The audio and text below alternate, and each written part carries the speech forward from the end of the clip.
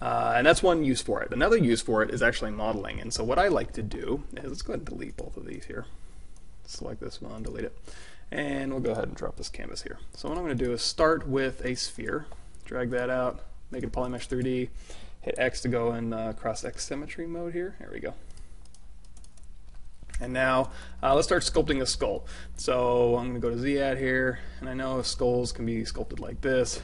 A little nose in here, and a little mouth and head, and that's about all I know about skulls. Actually, let's go in here and we'll do a little clip. So skulls are something like this, right? And we'll do smooth stronger, so I can kind of smooth this guy down a little bit. There we go. That's a skull-like shape, correct?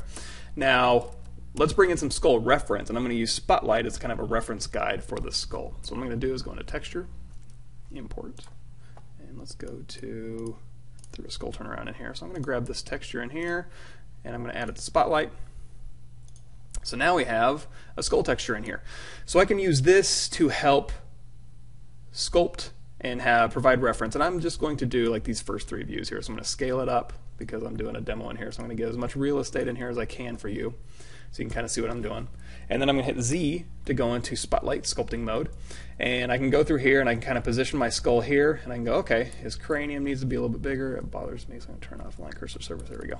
So I'm going to go here, and I can go ahead and clip this back, and I can clip this up, and I'm probably going to need to make this a Dynamesh really quick, so project off, blur off, Dynamesh. There we go. And now we know, if I go into standard brush mode and crank up that intensity, here's where our nose hole is and our eye hole, and you're going to see as I'm sculpting back through, it's actually capturing some of that details. I don't really need all that, but I can certainly use that to my advantage if I want to. And then I can go to my 3/4 here, and at this point I probably want to turn on perspective. And if I want to, I can actually keep perspective on the whole time with one caveat. So I can go ahead and knock this back a little bit here, and maybe use the move brush. So I can kind of move, and I can sculpt back behind here while I have this up, and kind of match the underlying image. Hold down Shift and re-Dynamesh and push this in here. There we go. Now, a caveat with perspective turned on, you're going to notice if I hit Shift Z to get rid of that, here I am with perspective turned on, right? Now as I move over here to the left, you're going to see it kind of starts warping a little bit, and as I move over here to the right, it starts warping this way. That's a feature, but that's probably not something you want if you want to match reference that's divided up like this. So I'm going to keep perspective on, but what I'm going to do is go over here to the Draw menu, and I'm going to do Align to Object. So as I'm in perspective mode, I'm still in perspective, so if I turn that off, it's orthographic against perspective. But as I go to the left and as I go to the right, it just keeps it perspective aligned to the object. It doesn't start warping based on how far I am to either side of the document.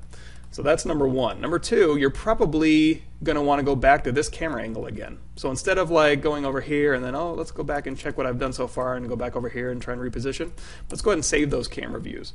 Now we've talked already about, over here with the document menu, going in here and using Zapling properties. So you can actually go in here and you can actually position this, and you can go, we'll call this front, and we'll call this custom 1, and we'll call this, way off there, we can call this left, and now we have these stored. So as I go through here and I can touch these, obviously back you don't want to see, but front's fine, and then right's fine, and custom 1 is fine. You can click through them that way.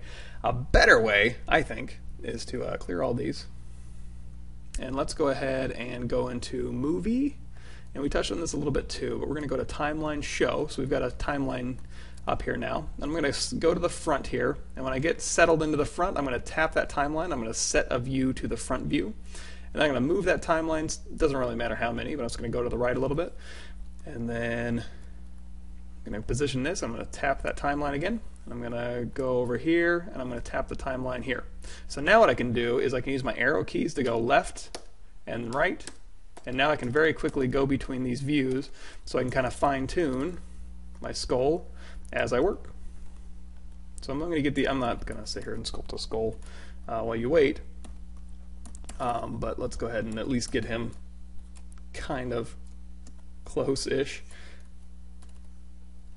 There we go, good enough.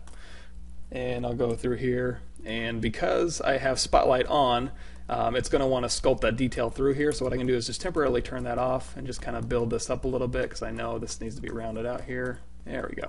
So I got a pretty good start on my skull, and then no matter where I've gone, I can hit this key and this key to kind of cycle back through. And then I use my move brush again to kind of bounce that.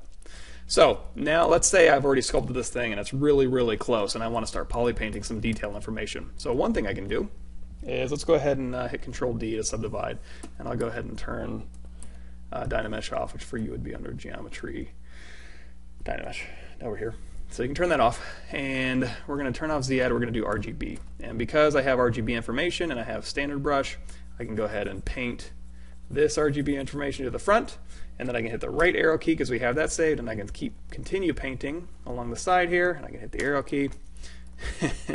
That's still way off, and I can continue painting. Let's go ahead and just help him out just a little bit here. Okay, so we've got these details on here. Now if you want to use this as just RGB color information, that's fine. Another thing you can do is I'm going to crank this RGB intensity down a little bit and go to Color, Fill Object. I'm just going to knock that RGB intensity down, and then I can actually use this as a guide. So I'll turn Z-Add back on, and I can go through here and just kind of like go and determine where my cracks are going to be. So even if you're not going to use it as polypaint information, you can use it to kind of go in and detail up, you know, where you're going to want these details to be. Now obviously this skull is not ready to be detailed, but just demonstrating a couple of different techniques. Once you get there and the skull looks really nice, you can go ahead and start doing that.